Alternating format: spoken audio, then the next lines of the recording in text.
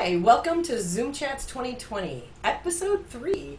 Today we're visiting with royalty. I'm totally serious. I mean, listen to this. She's a professional vocal teacher and a member of the National Association of Teachers of Singing. She holds a BA in music education as well as an MA in vocal pedagogy. She is the first Sweet Adeline to win 3 international crowns in 1976, 1988, and in 2001. She is also the Master Director 700 who directed her chorus to the International Gold Medal, a certified sound judge, and one of only a handful of our members to reach the Master Faculty level. And she's a President's Lifetime Achievement Award winner. We are so lucky to get to visit with her today. Welcome, Kim Vaughn, to our Zoom room. Oh, thank you so much. I love this idea. Oh, good. It's so much fun. It's nice to be able to see you. It is really nice to see you in today's very strange world. So, Kim, what year did you join Sweet Adelines? I joined 3 years after the first quartet we're going to use. About 5 years maybe after the first quartet that we're going to use. Okay, and so that would be 1974. Okay, and took me until the next regional before I actually heard anyone other than my own little chorus. I heard no barbershop of any kind other than my little 18-voice chorus until I went to the regional contest, which was old Region 11. Okay. Before I had split between 11 and 21. So it had all these really major Los Angeles and Southern California choruses in it. And my little chorus came in last. Were you the director? No. Oh, no. But I was the lead section leader because I could read music. Right. Not because I knew anything about singing lead. So I was stunned. I was completely blown away by that first contest. And began to, I didn't realize that my sound judge future started that day. Okay. I started to hear it and I thought, oh my gosh, this is so cool. Look what it could be. And those quartets, I thought those regional quartets, oh my gosh, I thought all of them should win. I had the same reaction. All of them. I did too. How did you find Sweet Adelines then? My mother. I went away from home at 18 and I came back at 21 and my mother had joined Sweet Adeline. She'd become a Sweet Adeline. Thanks, Mom. In every way. Oh. In every way. She was a bass and she said, you'll have to come with me or else. There was something about the way it was put together. It took my little old alto heart and said, oh my gosh, I don't have to be the alto in the room that's going, everybody bigger except you. Right. Be a lead. Oh my gosh. Which you were meant to be. So I know you said that you wanted to talk a little bit about where our sound has progressed from our beginning early years to the kind of sound we're producing now. So walk us through it. Where do you want to start? We're going to talk about the progression of the Sweet Adeline sound and what era are we going to start with? In 1967 was the first time that we had seen a quartet actually do a package 3 times. Yeah. So they did it, they started out, they used the same personality in their 6 songs all the way through. And it was the whole story of Cinderella.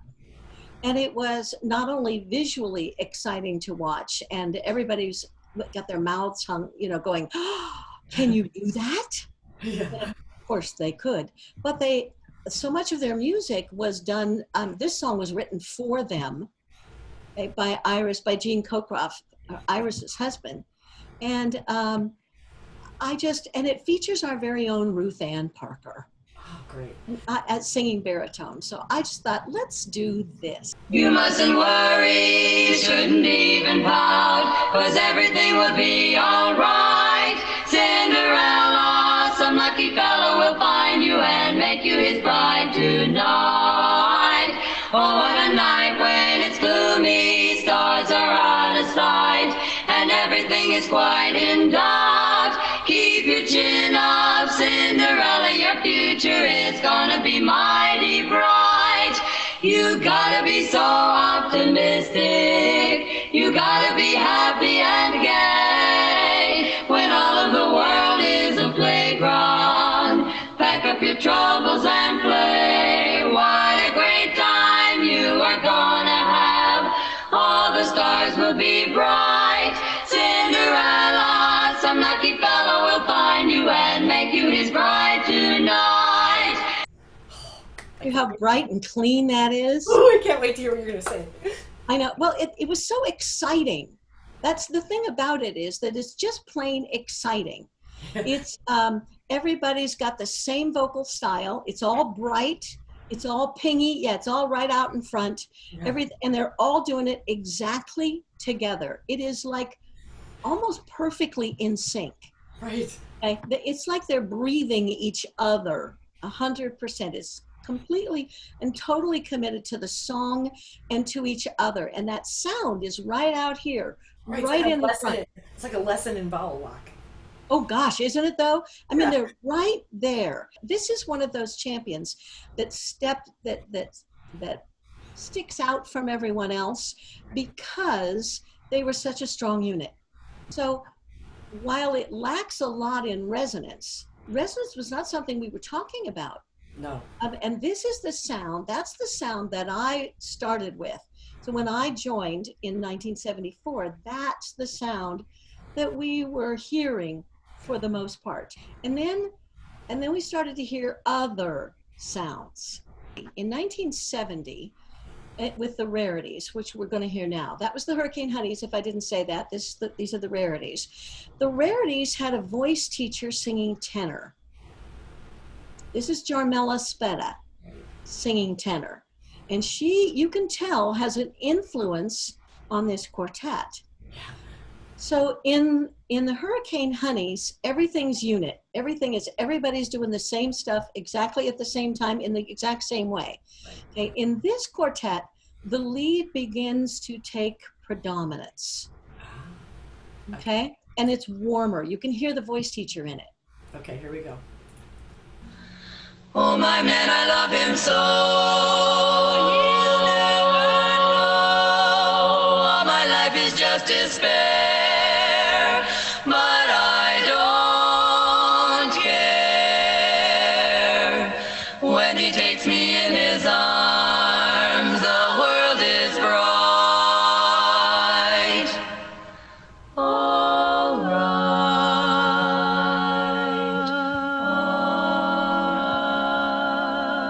right. What's the difference if I say I'll go away when I know I'll come back on my knees someday?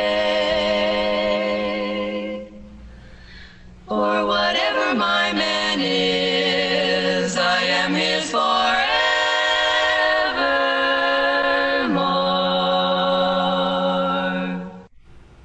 Hear the vowels start to open up. You can hear it going back and forth. It's like there's this little transition thing going on. This is what we've been doing. But then when they won, they had started doing something else.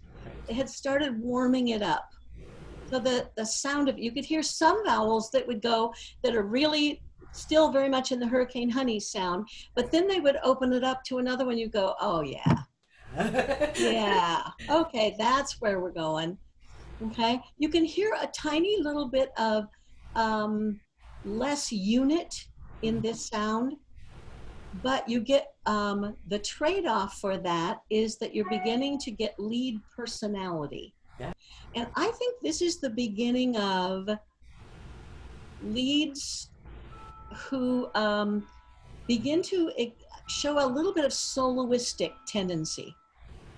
You begin to hear just a little bit of soloist to it. I have always believed, now remember this is my opinion, I have always believed that leads kind of come in two different types. We have soloists who become leads and learn to become unit singers. And we have unit singers who learn to become leads. Makes sense. And it's two different approaches to it. Right. Okay, and this is definitely a non-unit lead who has learned to become lead. Well, all of a sudden we have these beautiful softs. Yeah, that's what I've said. It's so beautiful. Yeah, it really is. And there's two sisters in that quartet.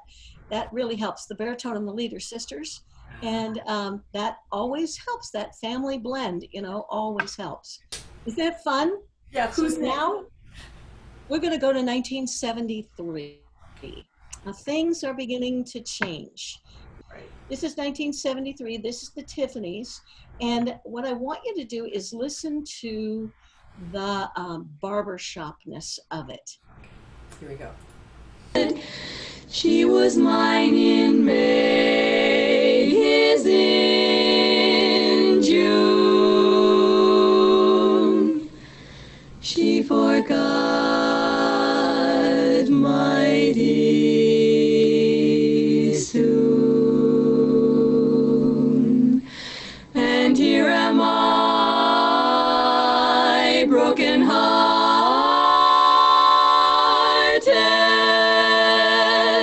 The last time that she said goodbye, I knew that we were through. It's bad enough that I lost her,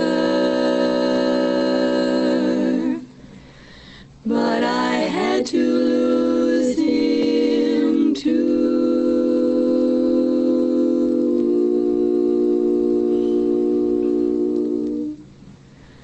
There they go in their joy. Happy girl, lucky boy. And here am I,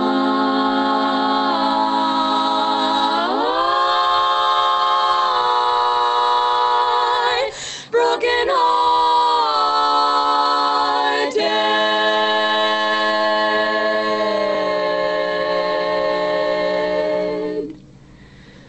Blue and broken hearted.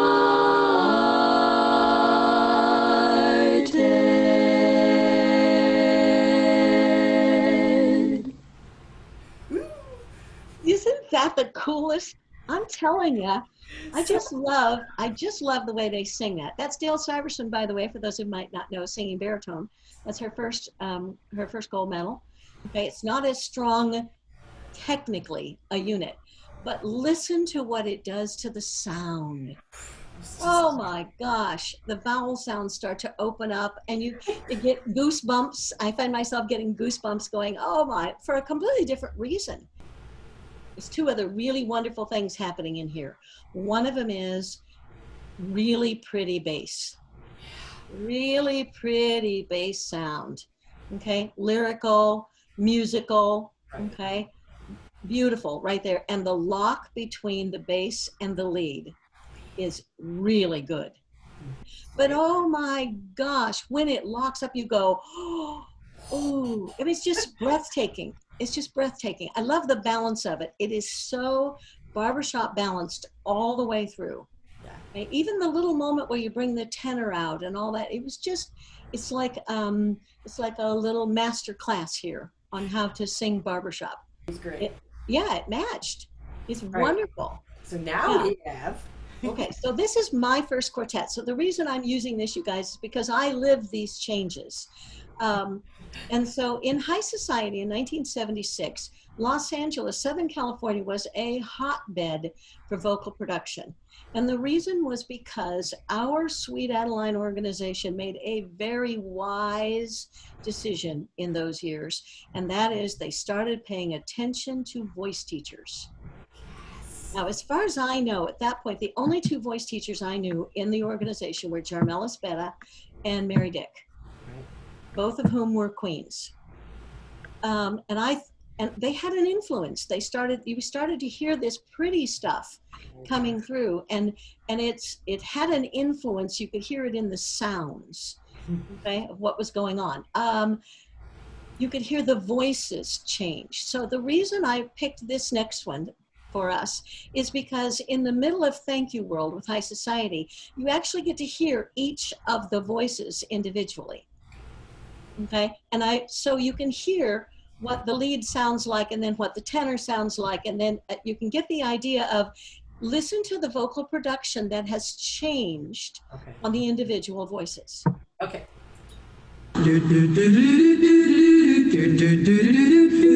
I may not ever stand like Stonewall Jackson stood, but standing on that stage to me is just as good. And I may never be a heavy or great, but you've given me the strength to pull my weight. You know the part I sing is truly part of me, and it does its part to lock the other parts in key. It does its part to move that sweet applause. Thank you, world, for letting me contribute to the cause. Oh, will you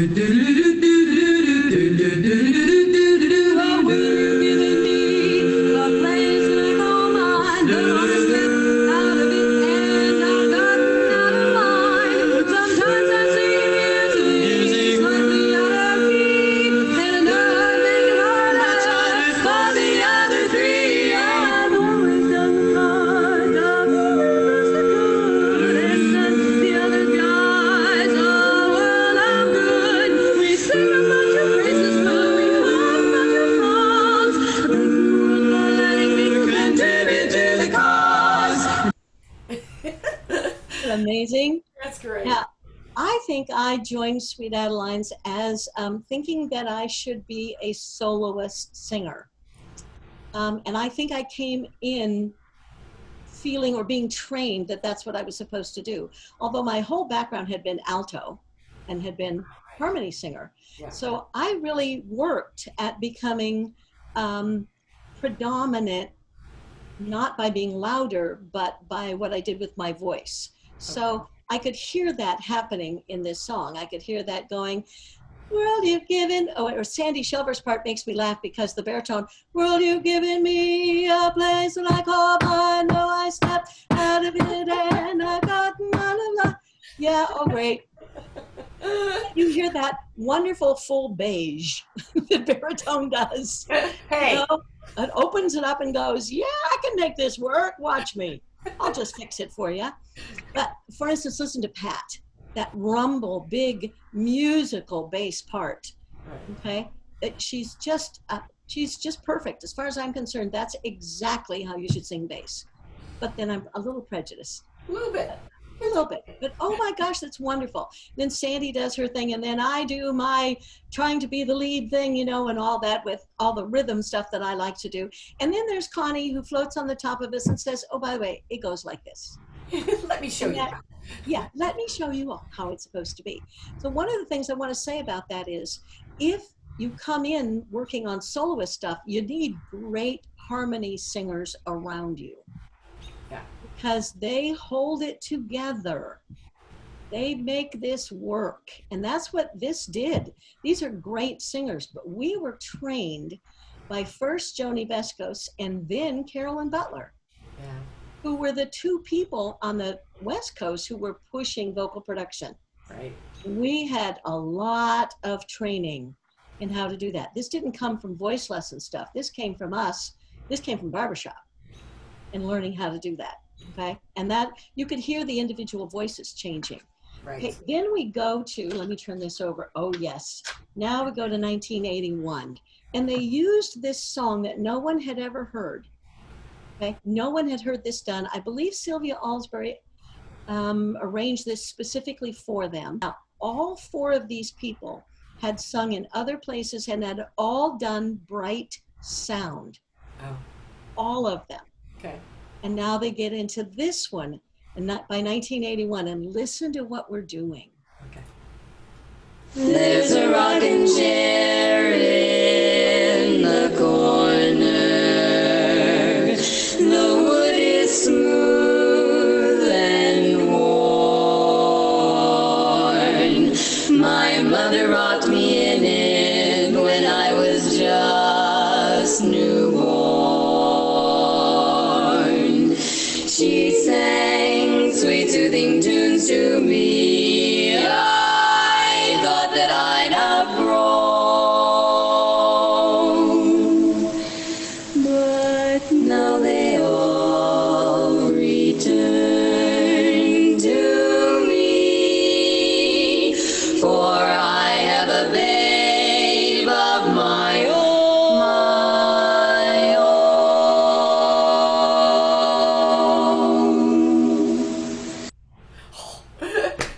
open. It's like, You can hear the tendency when you take bright voices and you put them on bright vowels like E.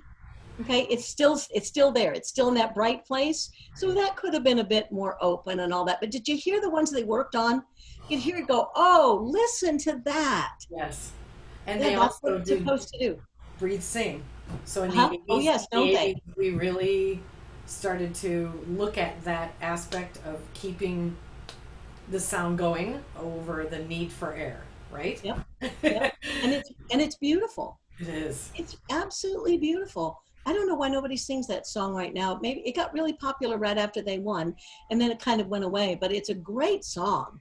I think it's the melody you know? line is gorgeous. Well, it's kind of rangy though.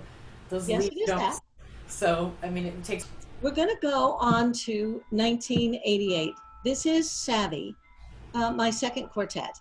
Now, Savvy was the first time that this is when we started having queens coming back into contests. Oh, Okay, this is when this all started. A whole bunch of former champions were still young. There were a bunch of them, and the thought was, well, do we just put everybody on the sidelines and let them sit there forever, or do we start going back into contest? And of course, we went back into contest. The cool thing about that is that most everybody was afraid we would just walk in and win, which of course nobody did. no. Everybody went through the chairs just like everybody else. The only difference, I think, is that you do things faster. If you've done it before, you've been through, but the steps are the same. Yeah. You've been through the steps, but the steps don't change. Okay? And this is one of those times when we were really working on resonance. The whole organization was really working on resonance. Holy moly. Yes, everything. Lots of holy moly, lots of backspace and all that kind of stuff. And this is the only quartet that I ever sang in where I actually personally changed my sound on purpose. Okay. I added the balance between focus and resonance. I changed it towards resonance. Okay, let's hear.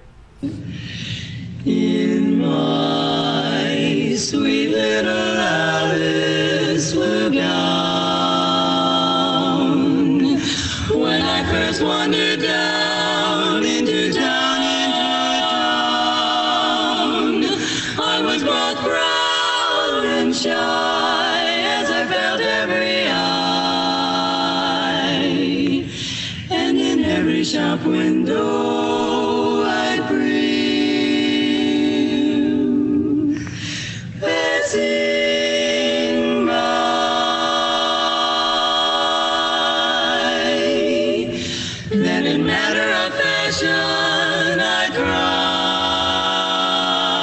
crowned, and the world seemed to smile all around, till it wilted I wore it, I'll always adore it. My sweet little Alice was gown, now it's gone, and it just has to be, but it lives in my memory.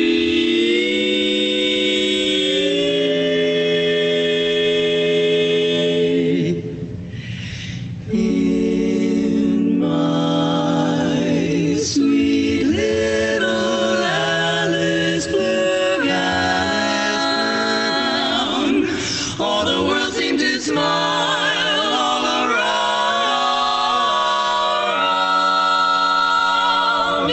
till it wilted I wore it, I'll always adore it.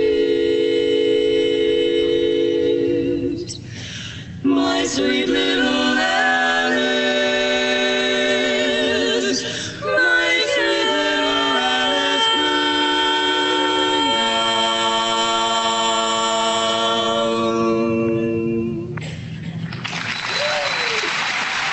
But everything was, well, that I wore it, I'll always ambassador.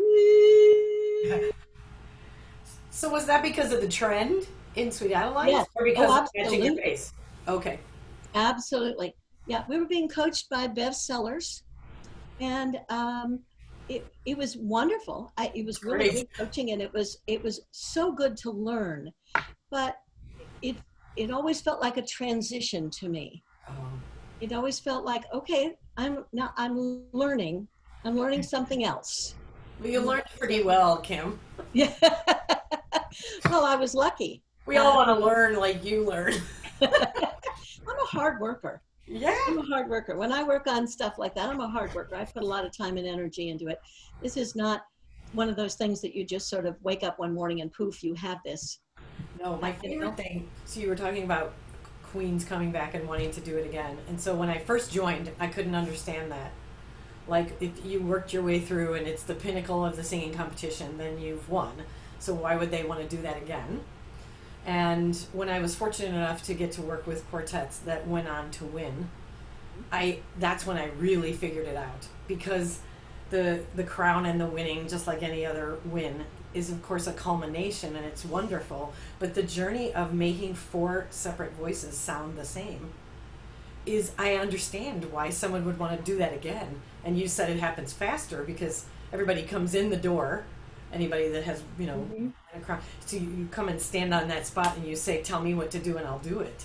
Yep. Which is also a learned skill. As a singer, you have to detach a little bit from your own sound and what you think sounds your best, and find a coach who says that's not it. And you have to be able to say, okay, and so the second time around, I know because I've seen them. They stand there, they just hit the line and say, tell me what to do. Yeah, tell me and I'll what to do do. it. It's great. One of the funny things about that is when you come back the second time, there are coaches who don't want to tell you because you've already been there. Oh. And that was why working with Bev Sellers was so good for us, because it didn't matter to her. Connie and I were both in that quartet. And it was fine with her that she didn't matter to her that it was us. So she just said, okay, come on, let's go to work and all that. I love But it. I think one of the other things about that is that we, while we get to the line and we say, yes, do it, it always reminds me of that very first coaching session when you were brand new and you first got up there and you were so scared.